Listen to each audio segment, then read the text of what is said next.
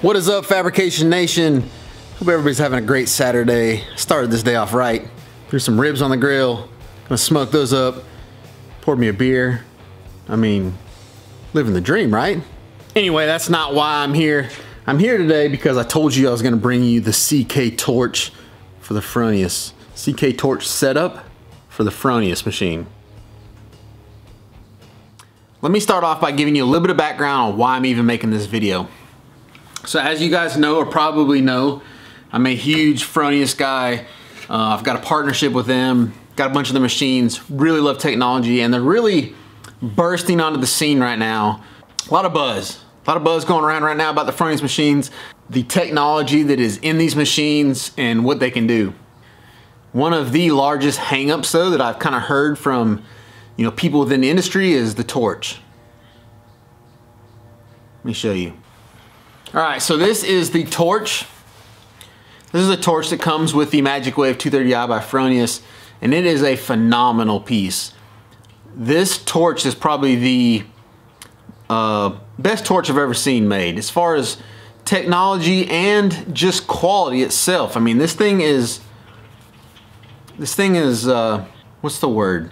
It's like the iPhone of torches. I mean, when you got it in your hand, you can just feel the difference, right? And it has all kinds of features too. You got a swivel head, so you can swivel this head on this thing 180 degrees. It's actually got a head that can be taken out, so you can unplug it, and then just plug it back in.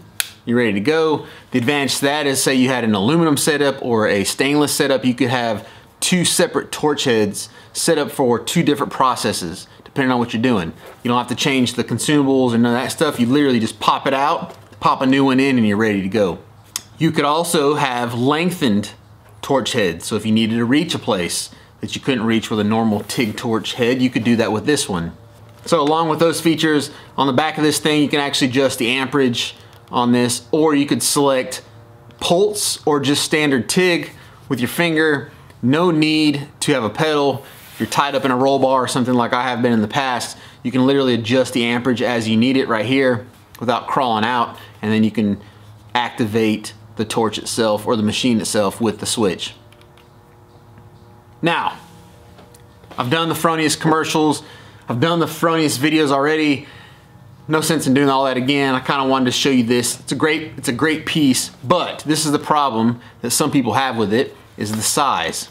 So it's not as light and nimble as a lot of people would want to have. I've had this discussion with Fronius already several times. They are listening and they are working on it. They're actually coming out with another design that has a lot of these features in it that may be a little more light and more nimble. But for some people, it's still a hang up. It's still an issue. It's still something that they don't want to venture out and spend the money on one of these machines not knowing if they're gonna like the torch or not. So that's really why we're here. That's why we're here. So before I jump straight into the CK setup, in the past what I've done is I've kind of cannibalized one of the Fronius torches I've got and another torch and kind of combined them to make something that would work on this machine that's more Americanized, it's more standard, but also had all the Fronius fittings so it would work properly. So basically what I did is I took a Fronius torch, cut the end of it off, very carefully, I might add, and then just merged it on another torch that I had. So this is a 25-foot standard style torch that you would normally see. This is a number 9, so it's not water cooled. Just use the Fronius gas through dinse on this with the trigger, so I can use the trigger on this thing, and it worked awesome.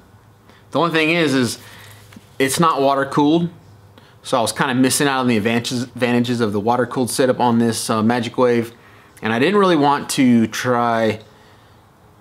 There's one thing adapting one of these, it's just a gas cooled torch, but trying to mess with something that would be water cooled, I didn't know that I wanted to go there. But this is the cool thing. CK, if you're not familiar with CK Worldwide, they make top of the line torch setups makes an entire kit. They make kits for everything. Literally, you can find a CK torch to fit any machine you've got. This is really the best on the market. So if you want the best torches out there, CK is going to be the one that makes those. If you don't have a Fronius machine, I highly suggest you get a CK torch for whatever machine it is that you have. If you're running like a standard torch, a 17, or one of those big bulky torches, and you want to step down to something that's a little bit lighter, a little more nimble, maybe with a flex head, CK is the brand you want to go with. So the thing that's awesome is CK has just come out with a complete adaptive torch kit for this machine. So they have an adapter that has the gas through dinse connector for the Fronius machine. The part number actually has Fronius in it, I believe. So this thing is made specifically for this machine. And they make the quick disconnect adapters for the water cooler. So literally 4 part numbers, 3 part numbers. You got the torch itself, you got the dinse connector, and you have the quick disconnects for the water cooler, and you're ready to go. You're in business. This particular torch setup here is the 20. So it's the smaller water cooled version. I went with the flex head, and I also went with the superflex style torch, which actually gives you a lot more flex in the cabling itself. And I went with the 25-foot version. I like that length. It can kind of get me across the shop or around anywhere I need to be. So let's not waste any more time. We'll get this thing out of the box, kind of get it set up, plugged into this bad boy, and yeah, CK for the win.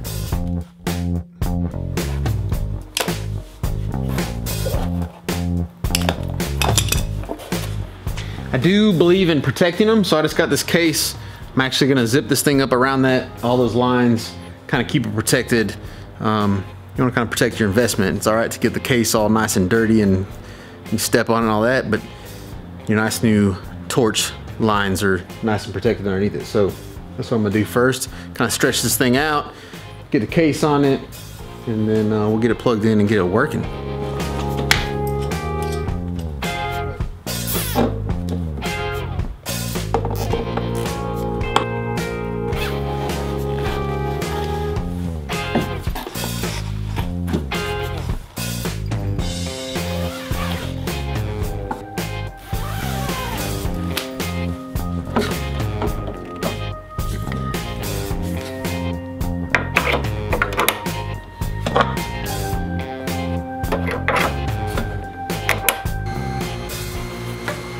So everything's together, got a cover on it, a 20 torch, and I actually went ahead and threw a gas lens diffuser in here.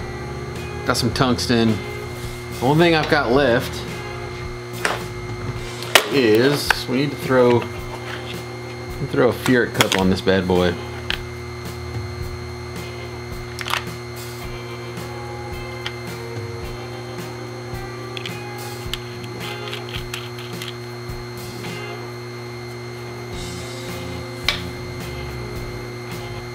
Ready to go.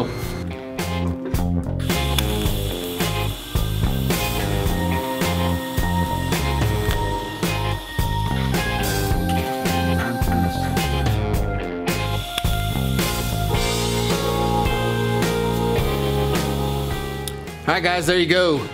The CK torch conversion for the Fronius Magicwave 230i. If you're not familiar with CK, they're really killing the aftermarket in the torch, TIG welding torch market.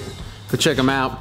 I will list all the part numbers for this, so if you have a Magicwave or you're thinking about buying a Magicwave and a CK upgrade, maybe something that you're interested in, I'll put all the part numbers in the description. You can go over to ArcZone, and I think ArcZone carries them all. You can go check it out and buy them there.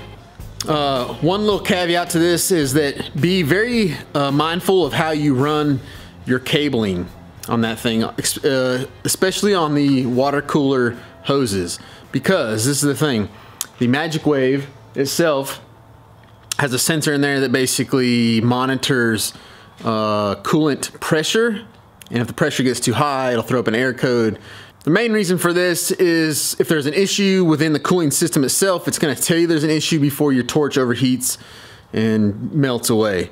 So on this particular setup, initially I had everything kind of zip tied together to make it nice and neat, and those zip ties just created enough restriction that it was giving me that error code.